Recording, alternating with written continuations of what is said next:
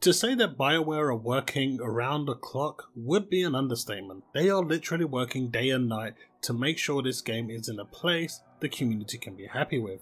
It wouldn't be too far-fetched to say that Anthem pretty much has had one of the buggiest launches ever.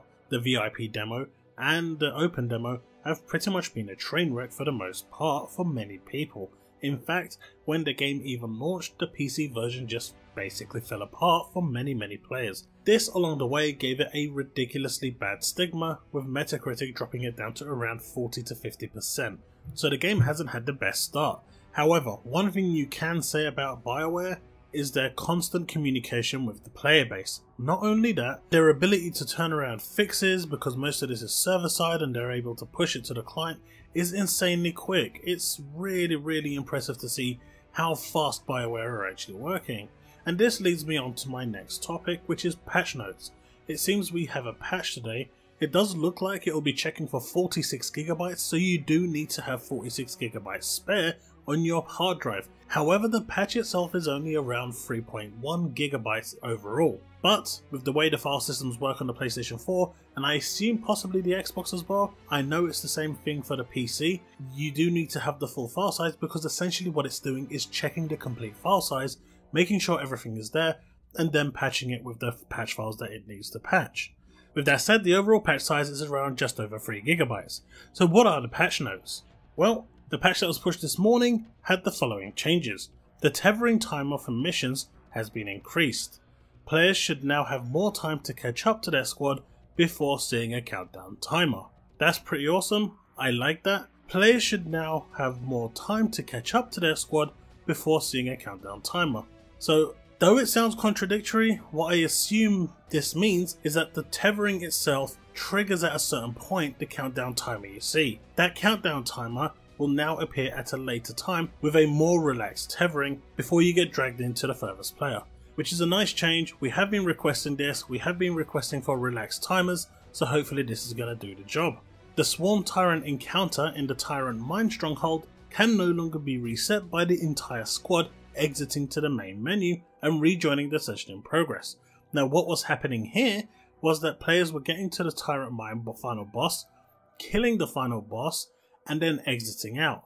Because the timer for the mission didn't end, because it has 10 seconds, when they came back in, it would place them back with the boss being alive. Now, I appreciate we wanted a longer timer so we can actually, use our emotes and things like this. This wasn't a gateway for us to find exploits. Seriously people, exploits are bad, it ruins the game. It ruins the longevity of the game, and then you complain that there is nothing to do. Well, if you're exploiting the game for more loot, what do you think is going to happen? You're ultimately hurting yourself. Finally, players are no longer able to reopen chests that have already been looted in strongholds. And this was again essentially the same thing. You'd open a chest, crash out, come back in, and then reopen it again, and you could continually do this, especially in the higher GMs, for that elusive loot. Again, another exploit.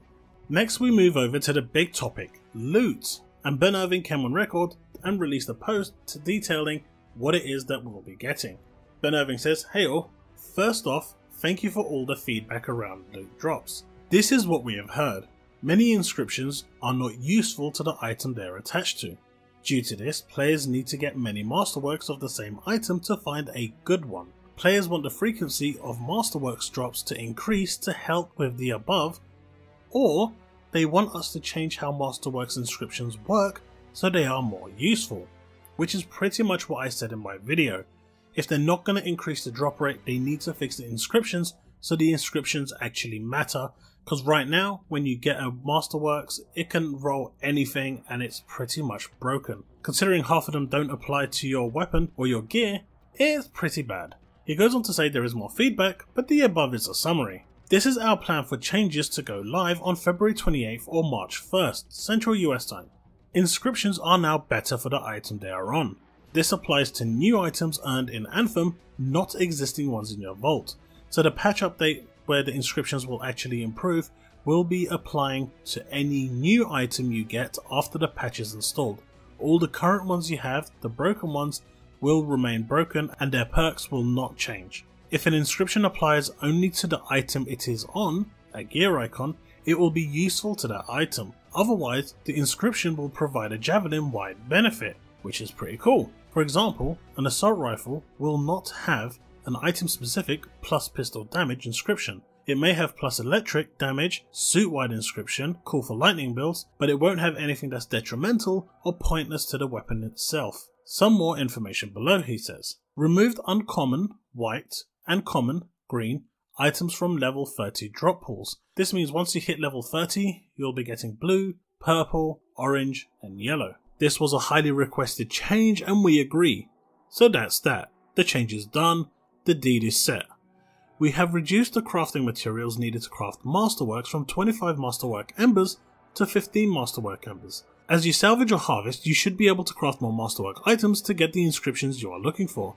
Now that inscriptions are more relevant to their item, this should yield better results for players. So this is a nice quality of life improvement.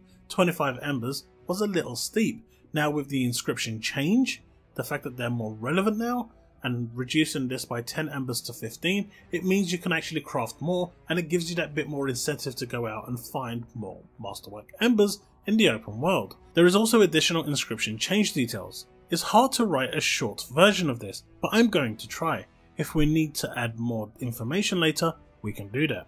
So currently, there are a large pool of inscription options available to roll on items. The inscription pools are generic, for example weapons, much like I said in my previous video.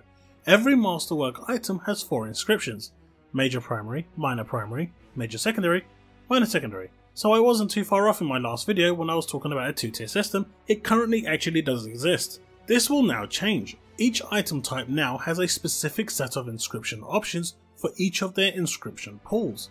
The pools are smaller and are targeted to the specific item type. For example, there used to be a weapon pool, now there is an assault rifle pool, and the assault rifle pool has 4 pools for each of the inscription types listed above, which is essentially major primary, major secondary, and minor secondary. The primary inscriptions are focused on damage or survivability. Any item specific inscription which will have a gear icon will always benefit the item they are on. A javelin wide inscription, a suit icon, will benefit damage or survivability across the whole javelin, so it'll apply to everything that you've got. Secondary inscriptions focus on utility and can be targeted to the item gears icon or the entire javelin suit icon. Now, for those that are slightly confused as to what this all is, so if you look at Destiny, in year 2 they introduced random rolls. What does this mean? So each weapon has a selection of perks that it can roll. It has the mid tier perk and the main tier perk, and those rolls can be random, but they are selected from a selected number of perks. You don't have access to every other perk. So for example, Feeding Frenzy, which is normally associated with heavy machine guns in Destiny with the exception of the Blast Furnace, you won't find it on a hand cannon, or you won't find it on a scout rifle. You won't find it on things like this. It is generally specific to heavy machine guns. And that system allows Bungie to maintain a certain order in regards to perks appearing where they should do. In Anthem, we didn't have this. Instead, just like the open loot pool system that they employ currently within the game, where you can go and do any content and get any piece of loot, the actual rolls applied the same logic. The only problem here is if you have an assault rifle and you get LMG damage, it kind of doesn't make sense. That's broken. So what they've done here is now actually given each individual item its own pool of perks. What this will do in effect is now make each weapon you get as of the loot patch focused on that weapon or item itself. This in turn will greatly assist in giving you those better rolls that you're looking for. So instead of now going and getting 15 masterwork weapons and finding out that they're all trash, you'll find that out of the 5 masterwork weapons you're going to get, 2 of them will probably be a decent roll that you can actually use and build upon. And the other 3 that you're going to break will now assist you in your masterwork ember collection and helping you craft another weapon.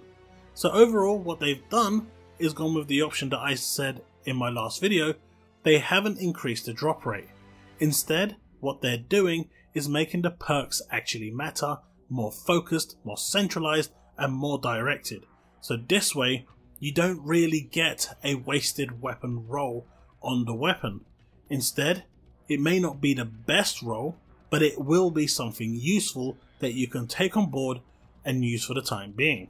Well, let me know in the comments section below what you think. Do you like this new system? Is there anything you would like changed? Let me know in the comment section below, and I'll pick out the questions that are thrown at me and forward them to the devs, and hopefully we get a response. And if I do get a response, I'll let you all know in my next Anthem video. I am now looking to cover the Division as well. I released my first video of this yesterday covering the state of the game. I'm hoping to have more content on that going forward, and I am looking to going back and covering Destiny a bit more. So if this is something you're interested, let me know in the comment section below and we can make this happen. Right, thank you for watching, and if you found this video useful, drop a like, subscribe, share, and until the next video, remain legend.